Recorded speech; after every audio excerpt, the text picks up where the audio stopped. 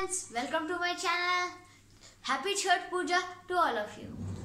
Now, today I am going to tell you a very interesting topic, that is 4 realms of earth. And do you know friends, why I am holding this onion today in my video? Because this onion will play a very good part.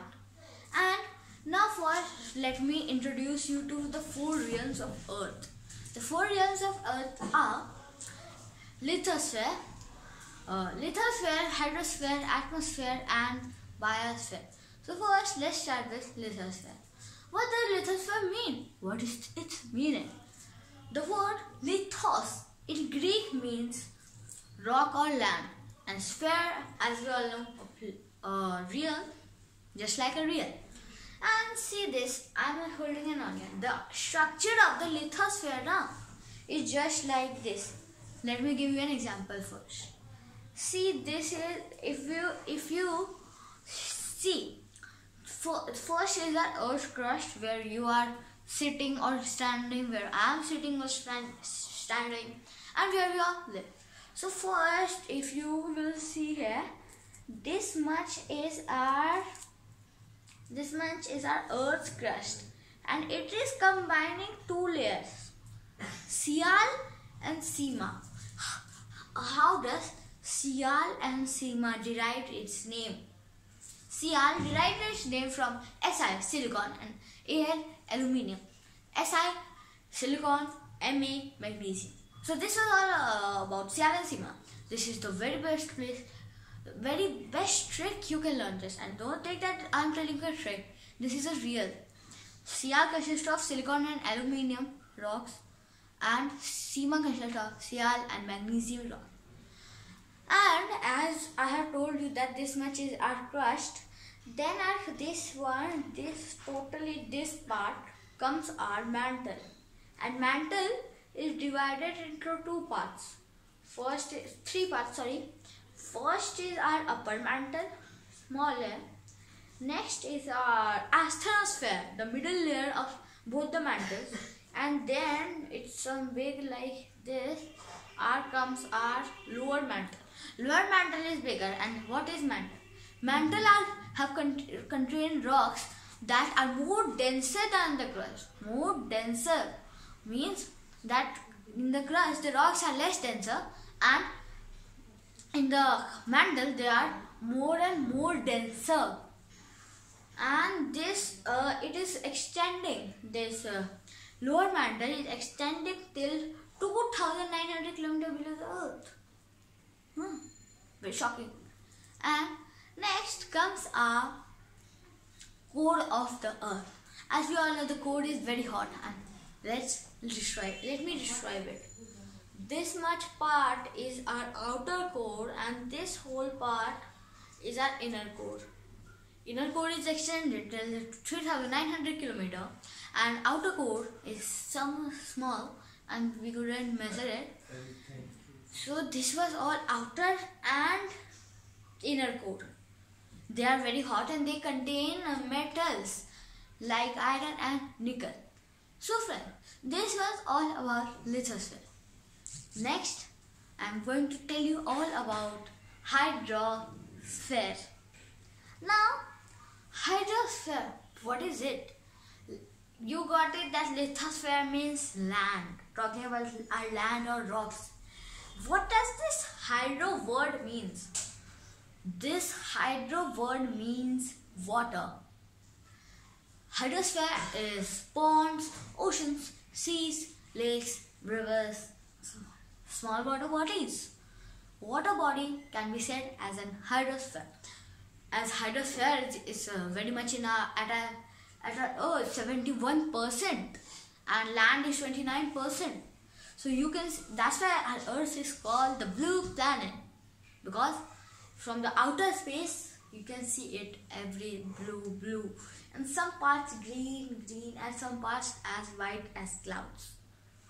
This is a whole hydrosphere. Now friends, do you know about hydrological cycle or water cycle? Both are same only. I will describe you in just a minute. See, hydrological cycle means water cycle only. Water keeps changing in a cyclical manner, up, down, down, up, down, up. So this is all the contractions between the air, land and sea. Now, first let's start with the water cycle's first process, that is evaporation.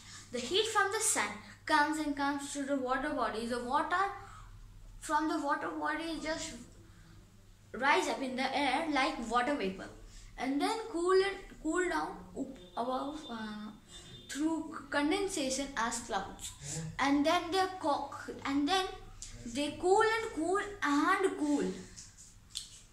and burst. Then the tiny droplets come as rain, hail or snow onto the earth. This never stops. This is a cyclical manner. It is the whole process. And the rain, hail or snow which is happening is known as precipitation. Evaporation is like this when water is rising up. Condensation is the above sky process in which the tiny droplets cool as just cool. This was all about hydrosphere. Now comes our atmosphere. Our atmosphere is a realm of air that surrounds the earth like a blanket. And air constitutes many gases. Our atmosphere is constitutes many gases. There are more than 57 gases, as I can say, and some of them are 78% of our atmosphere. 78% is contained in nitrogen. And why is it? Why shouldn't oxygen? Because we all need it to live. Nitrogen is important as we all are living beings. We are now. So as we grow now, nitrogen is very important for us for growing up, for plants, every living being, plants, trees, etc. And 21% is oxygen. Oxygen. Why oxygen? Because we all breathe. So 21% should be of oxygen.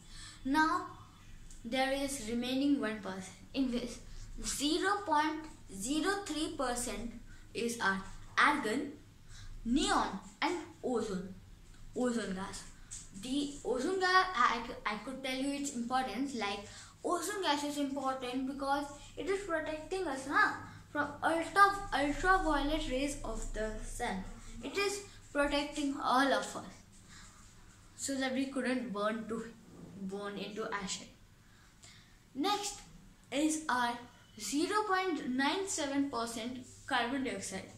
It is used for plants for photosynthesis, for making their own food. They take us carbon dioxide and give us oxygen. Now, this was all about atmosphere. But two topics are still left. First of all, the topic is the layers of atmosphere. There are many layers of atmosphere. I will describe it one by one. First, we all must start with our Earth's surface, as we all know. And next comes our troposphere. It is extending from our 8 km above the Earth until the 16 km above the Earth. This is our extending. And in the troposphere, you can see the mountains, clouds, and many things, and more than things. Next comes our stratosphere. It is also known as ozone because you can see the ozone layer is there only. It's protecting us from ultraviolet. It is there only. It lies in the stratosphere only. And this was our stratosphere. Now next, move above. Now comes our mesosphere. Mesosphere is where meteors are born while entering our Earth's atmosphere. Meteors are getting burned, radio waves, radio transmissions are possible. Next comes our ionosphere. Ionosphere is also safe. Meteors are coming, and there is one more thing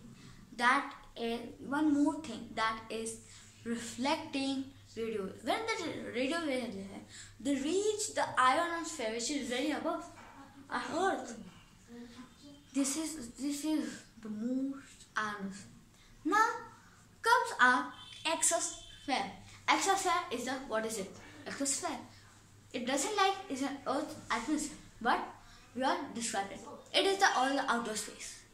The space stations, international or Indian space stations, are just seen in the whole layer of exosphere. It is also known as outer space.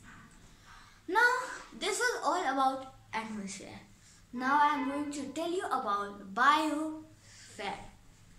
Biosphere is a realm of air is a realm of Earth that where a hydrosphere, atmosphere and lithosphere, all the three realms meet and support varied life forms. Biosphere. Now let's talk about in the biosphere only habitat. Habitat is a place where life thrives and multiplies. As we all know, habitat is the place where we get our food, air, everything we need to live on Earth. Everything.